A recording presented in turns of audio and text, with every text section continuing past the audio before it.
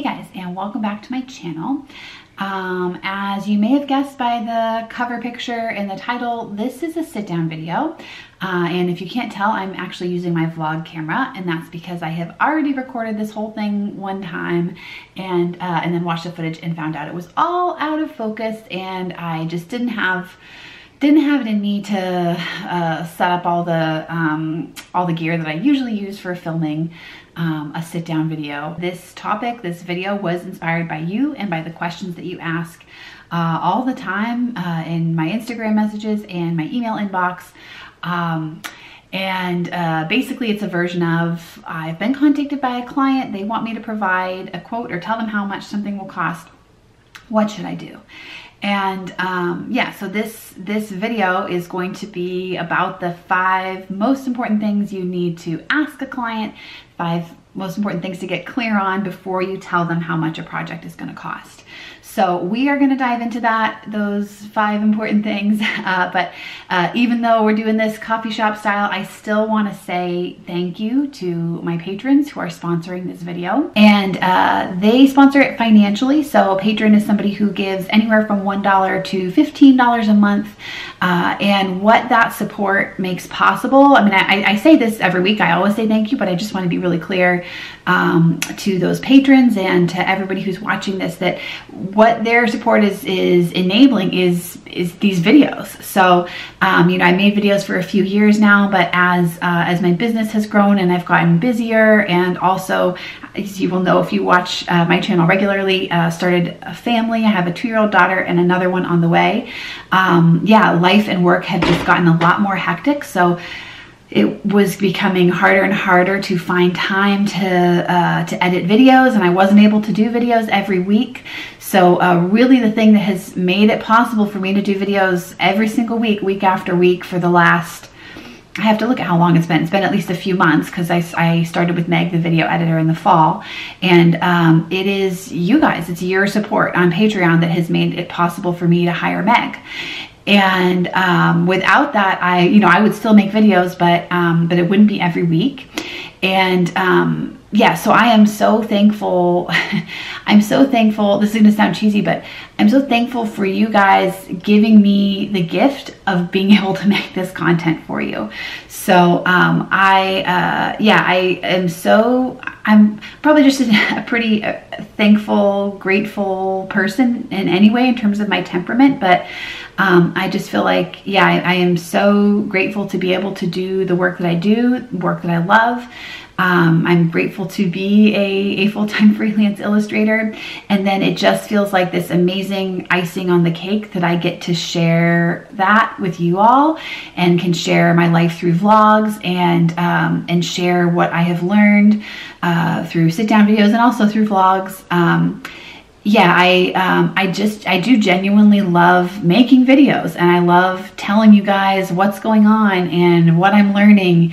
And this world of illustration can be really competitive and feel kind of isolating.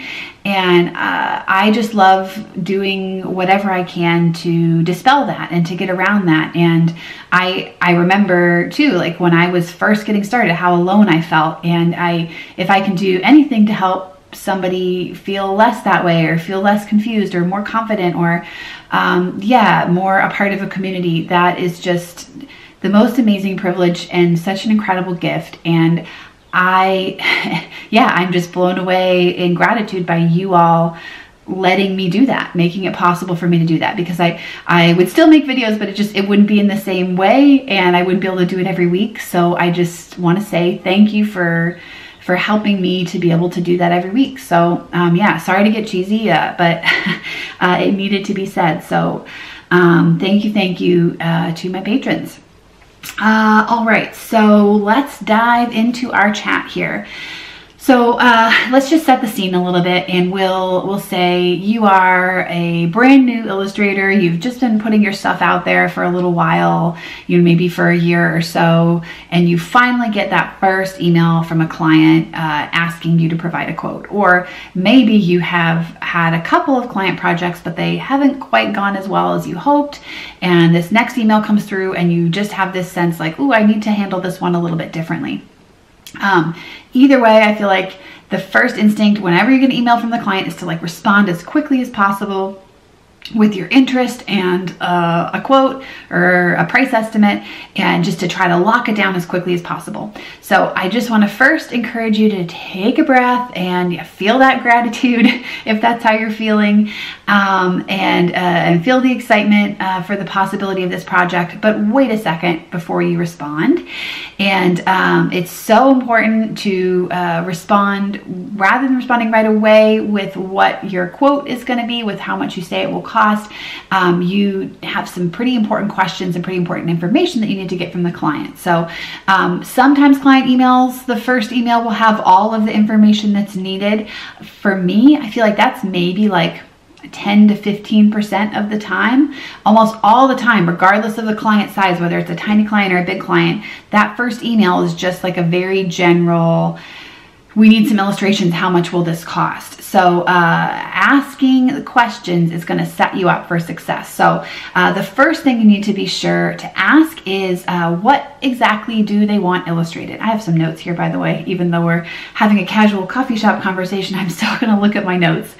And this is kind of like a broad category. So you need to ask for as much specificity here as possible. So how many illustrations they want, what are the subjects of the illustrations? And for example, like if they have said in their initial email, like, we want cake, we want an illustration of cake, you know, some good follow-up questions would be like, okay, can you tell me how you want that composed? Or do you want like a slice of cake by itself? Do you want a slice of cake on a plate with a fork? Do you want a slice of cake on a plate with a fork with a whole cake in the background and maybe like a hand reaching down to grab the fork and take a bite?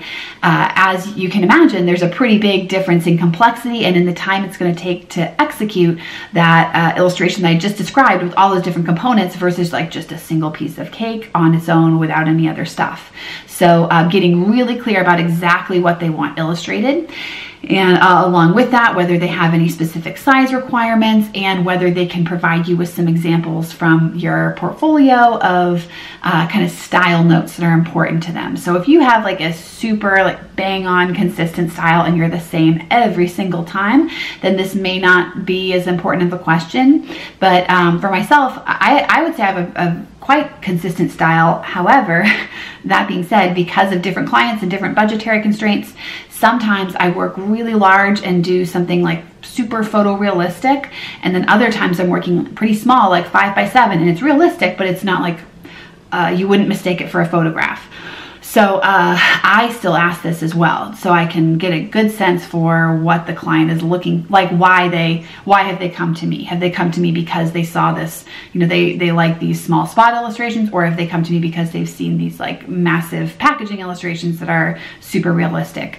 So yeah, asking if they can provide some examples from your portfolio about what they're looking for style-wise will be really helpful. So question number one, what exactly do you want illustrated? Okay, question number two is how will these illustrations be used? So what you're trying to get a sense for here is just like, what is the end application? Where is the illustration going to end up? Is it going on a greeting card? Is it going on fabric? Is it going in a magazine? Is it going on packaging? There's so many different ways that an illustration can be used, and getting clear about the use and how the sort of value that the client is going to get from that illustration, that's going to make it possible for you to price it accurately. And I will go ahead, I feel like I mentioned this in every video, but I'll go ahead and throw in a plug here for the Graphic Artist Guild Handbook for Pricing and Ethical Guidelines. They do not sponsor this video or any of my videos, but they totally should, because I talk about it all the time. And if you can find out what exactly a client wants illustrated and how those illustrations will be used, you can use that information to just look it right up in the Graphic Artist Guild guide. Do I have it right next to it? Oh, it's across the room. I'm not going to get it. But yeah, you can basically then just look it up and get a really good sense for a price range for that. So the end use is super important. And along with that, you'll want to ask how long they want to use the illustration for. Some of that may be kind of self-determined by the end usage, by where the illustration ends up.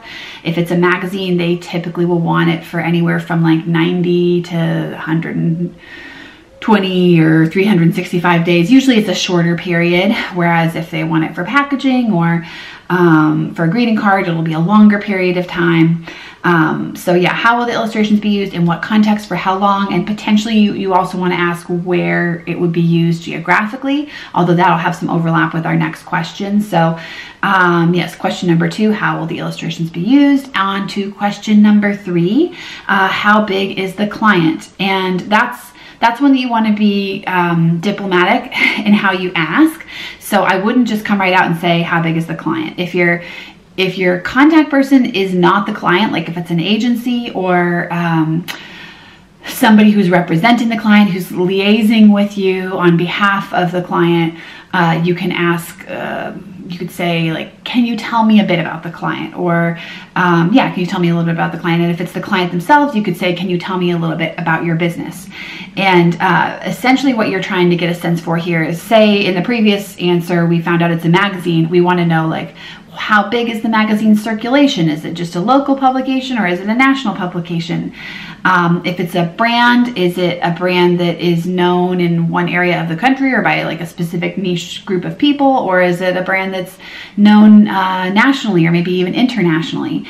And this again is important related to pricing, because I've used this example in other videos, but if you're doing packaging illustration for a mom and pop shop who are going to take their salsa to farmers markets, they will get some value out of your illustration, absolutely. And you should still provide them with like your best quality work, your highest customer service, all of that.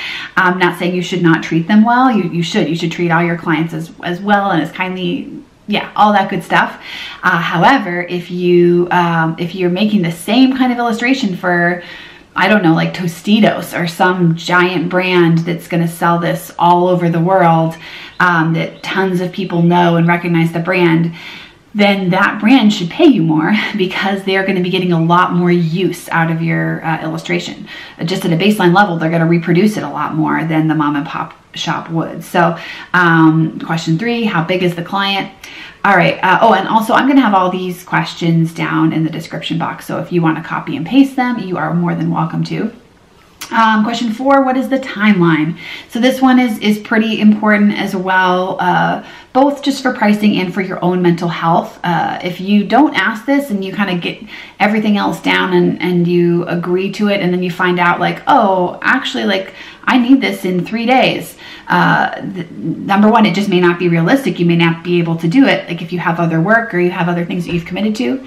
And number 2, you know, if you have other things that you've committed to but you still want to take it on, it's going to be really stressful, and that should impact and influence both your decision of whether or not you're going to do it and how much you charge. So if you have a lot of flexibility, if the client has a lot of flexibility, and you know, in my experience, clients always say that they need it like right away. But if you ask, is there any flexibility in your timeline?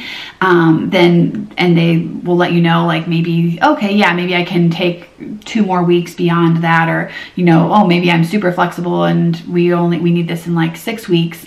That's going to give you so much more wiggle room. It's going to be less stressful. You can fit other work in around it. You can do it basically at your pace when you want to do it. So that's different than a client who wants something in 24 or 48 hours, which does happen, especially if it's for a magazine. So asking upfront about the timeline. And then the last question, question number 5. This one it's the last one in the list, but in some ways it's the most important one to ask. And it's one that I myself am trying to be better about asking. It can be hard to do and can feel kind of awkward. And that is, do you have a budget in mind? So most of the time, I don't know, I should like take a survey and look through emails and see how often this happens, but it's pretty rare that a client will tell me their budget in the upfront, like the very initial email. Maybe like 1 out of 10 emails that I get from a prospective client where they'll have like their budget, or they'll just say like, this is our budget, we're looking for X, Y, and Z illustrations, and this is our budget. Most of the time the client is wanting you to provide the kind of first volley. They want you to be the one who throws out that first number. And some of that may be because they genuinely don't know how much it costs. But a lot of it, especially if it's for a potentially larger client, or a client who commissions illustrators on a regular basis, if they're asking you to provide a quote, it's because this is a negotiation. And like, I hate to get all like businessy about it because that's just not my natural speed, but I have had to develop those skills over the years, and you will need to as well if you want to have a successful freelance career. And so just keeping in mind the fact that this is a negotiation, and if you're the one who says the first number, there are some people who know about negotiations that say that that's the weaker position. So the client may just be asking you for the number because they genuinely don't know, and they may be asking you for the number because they kind of want to see what you're going to say first, and then they can say, oh my gosh, well, our budget was, you know, 25% less than that, whatever. So yeah, asking the client, do you have a budget in mind? That can give you, number one, it can encourage them to make the first move, and it can also help give you a sense of whether this is a serious client or not. Having a sense of what the client's budget is, that can just make it really a quick and easy question for you. You know, you're not going to spend, if you realize the client has a totally unrealistic expectations for a budget, then you can just address that up front and say, like, you know, okay, that's really helpful to know. Thank you. For this kind of project, I typically would charge more in the range of this. And then just don't even spend time developing the rest of the reply. Don't spend time on a timeline. Don't spend time on a contract. Like, it lets you kind of take care of that pretty quickly. And in the off chance that the client is willing to adjust their expectations and come back with a more realistic rate, then you can go from there. But either way, asking is going to be really helpful and will help you get that information up front. So occasionally when I've asked, a client has come back and said, like, we prefer to just see what your rates are, what you say. And that feels a little bit weird. It feels kind of like, yeah, I don't know, it's like almost a little mini rejection, but I still don't think it should stop you from asking. And for the most part, the client will come back with something, and it just makes the process of going back and forth about pricing that much easier. And on that note, if the client, I feel like I say this all the time too in videos, but I'll say it again because it's important. If the client did happen to mention their price in the initial video, or the initial email, or if you asked if they had a budget and then they came back with a budget, that doesn't mean that you have to accept that. So just like if you quote a rate and the client will say, oh, like, actually our budget is less, like, is there any way you could come down?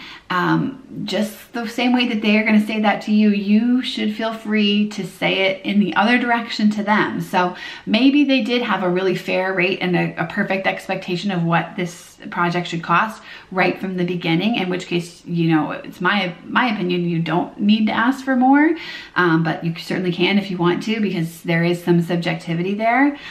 However, if they quote you, if they say that their budget is, you know, X number of dollars, and that's just not realistic for the project, for the type of work, the level of detail, the timeline, the size of the client, all of that, you can still say, you can and should still ask for more. So, and a very polite, courteous, professional way to do that is just to say, oh, yeah, again, thank you so much. That's really helpful to know. For this type of project, for this type of scope, for this usage scenario, I would typically charge more in the range of this.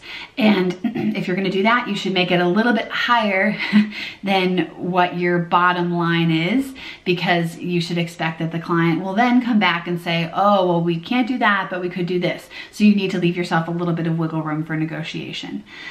Yeah, so that is it. Those are the 5 really important things to get a sense for from a client before you give them a quote. And it's going to help you avoid asking these questions, being upfront about these 5 things. It's going to help you avoid that really uncomfortable situation where, and I still do this. I was in this situation like 2 weeks ago where, well, it'll be longer than that by the time you guys see this video, but I was in this situation very recently where I had gotten an inquiry email from a client that was a big client, and I was really excited, and I was like, whoa, this is cool. I've wanted to work with this client for a long time. And they told me what their budget was, and they said the number of illustrations that they needed, but they didn't say the subject. And I didn't ask. I was so excited that I just replied and said, yeah, budget sounds great. And because it was a fair budget for certain kinds of illustrations, but then when I found out how complex the illustrations were, I would have definitely charged more. So if they had sent me the reference images and told me what they wanted illustrated, for sure, like 100%, I would have charged like quite a bit more than the rate that I agreed to. And at that point, you know, maybe people disagree and they feel like you could go back and say, actually, I need to charge more because, you know, now that I see the complexity, but I didn't feel right doing that. So I just went ahead and stuck it out. And it wasn't egregious. It wasn't like, you know, if they had come back and said like, oh, actually, we want a full buyout, then I would have had no problem saying, well, you didn't disclose, yeah, those are not the typical terms for this kind of illustration, whatever. I would have been okay with that. But anyway, I dug myself a hole because I agreed to it. I agreed to the project, I agreed to the budget before asking these questions. And that's an uncomfortable position for you. And also I would make the argument that it's an uncomfortable position for the client, because if they are, it's not good for them either to be working with an illustrator who feels like they've been, you know, put upon or taken advantage of or frustrated because they're not getting paid as much as they should.